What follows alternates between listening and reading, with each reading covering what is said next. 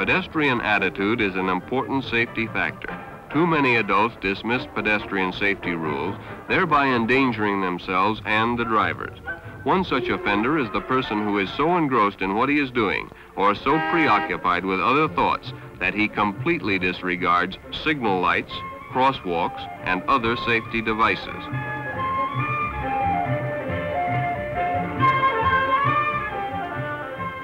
Alcohol and gasoline don't mix. Drinking and driving is a serious offense. But we don't give much consideration to drinking and walking.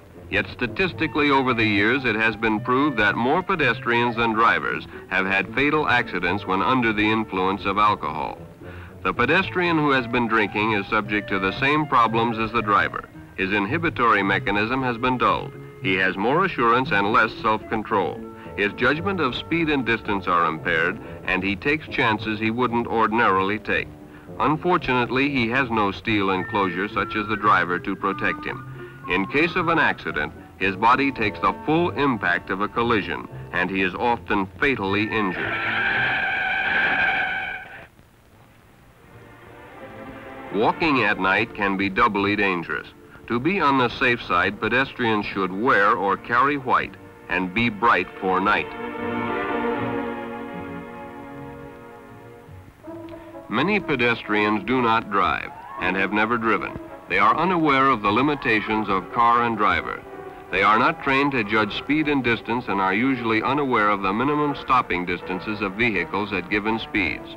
They are therefore more vulnerable to accidents than pedestrians who do drive.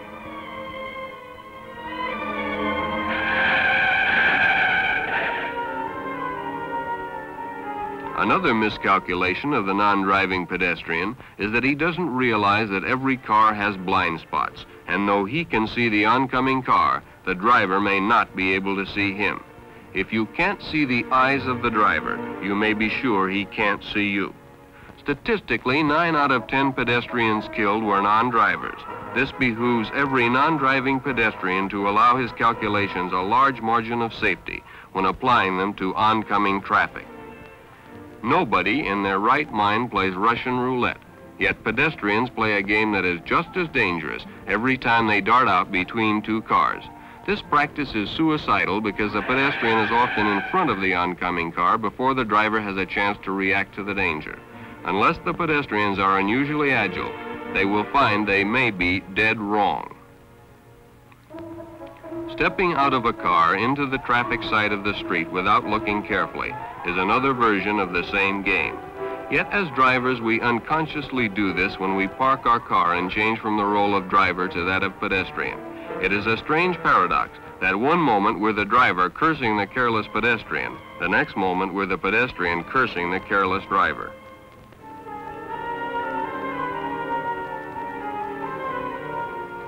No matter which side of the wheel we're on, we are prone to stand up for our rights, or what we feel are our rights, rather than being courteous and safe. We often put ourselves in the position of the boy who stood in the middle of the railroad tracks to stop the oncoming train, trusting to the skill of the engineer and the brakes of the locomotive. Such was the case with Mr. Smith.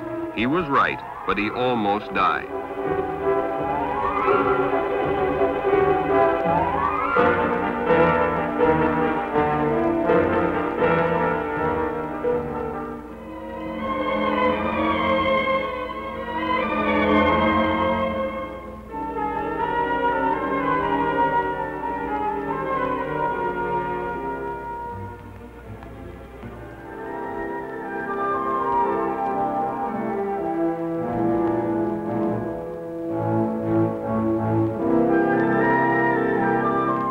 Think about it the next time you have the choice.